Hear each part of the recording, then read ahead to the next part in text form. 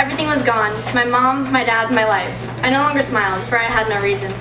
Month 1 and 2 were the worst. I had never been in a group home before, and I was alone, and I was scared. Terrible things happened to me there. But soon I went to live with my grandparents. Even though I was there, I was still alone. I felt like I was invisible. I was 12 years old and on my own. My parents were both gone. I turned 13. Then I finally saw my dad. Teary-eyed and stuttering. "Hi, Daddy." He didn't hear me. I said it louder, still stuttering. "Hi, Daddy." He looked at me and turned away crying. I ran out of the room, tears rushing down my face. The next time I saw him was March 7th. I finally spoke up. I told everyone how I felt. He finally came home. I had never been so happy in my entire life, and the last thing I had said in that room was, "Daddy, please come home."